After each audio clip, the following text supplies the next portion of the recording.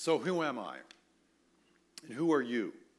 And of course, I'm addressing believers. We all need to understand that you are someone God values more than you can possibly imagine. Now, lest you have any doubts of how much God values you, I want you to consider some of the descriptions that God applies to those who accept his invitation to know him. He talks about us as being blessed. He talks about us being predestined, being chosen, right? And he talks about us as having a new identity. Let's look at, first of all, where he says that you are blessed. Ephesians 1:3. He says that God has blessed us in the heavenly realms with every spiritual blessing in Christ. The word that's used there in the original language in which this letter was written is the word eulogia. It's from where we get the term eulogy. When it says that God blesses us, that's the term he uses.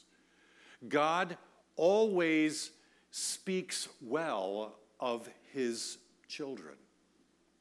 In fact, God only speaks well of his children.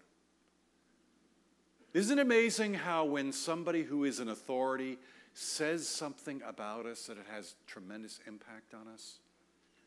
God speaks of you to those around him, to the angels, to those who are gathered around him, in the same way that he speaks about his son. Well, not only does he speak well of you, not only are you blessed, but you are also chosen. Look with me at verse 4 of Ephesians 1. It says, "For he chose us in him before the creation of the world to be holy and blameless in his sight." King of the universe chose to have a relationship with you. Now you might say, well, wait a minute. I chose him. I freely chose to trust Christ as my Savior. And indeed, if you're a believer, then you did do that. In fact, you see multiple invitations throughout Scriptures for us to exercise our will and to put our trust in Christ as our Savior. But we also have to realize that in salvation there is a great mystery of God's choosing of us as well. You chose him, but he also chose you. Both choices are essential. Both are valid. And because of that, you can be sure of this: God values you more than you can possibly imagine. But you also have a brand new identity. Look with me at verses 5 and 6 and notice what he says.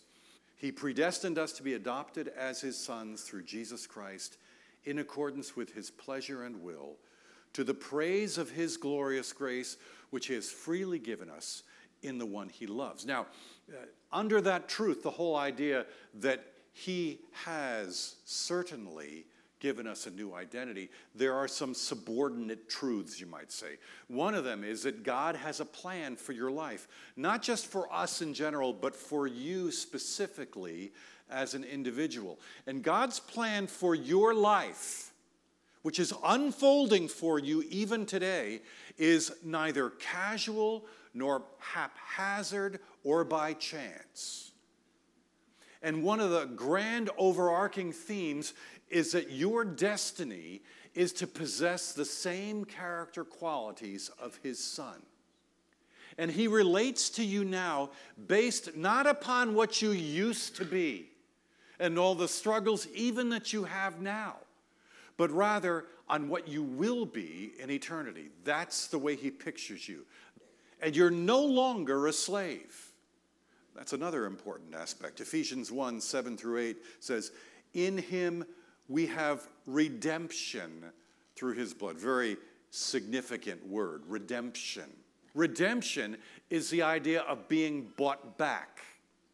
It's the imagery of someone going into a slave auction, buying a slave, and then not taking him home and enslaving him further, but setting him free. That's the idea of redemption. And the result is forgiveness. And the word that he uses there, forgiveness, refers to the cancellation of a debt. Verse 6 says he lavished grace upon us. That whole idea of lavishing somebody is not just dampening them, not just giving them a little bit, but giving them more enough, pouring it all over them, over and above, to have lots left over. In Christ, you are blessed. In Christ, you are chosen. In Christ, you have a new identity and destiny, and it's all according to his plan. You are destined for that grand celebration of adoption. You are no longer a slave. You have been lavished with his love and grace.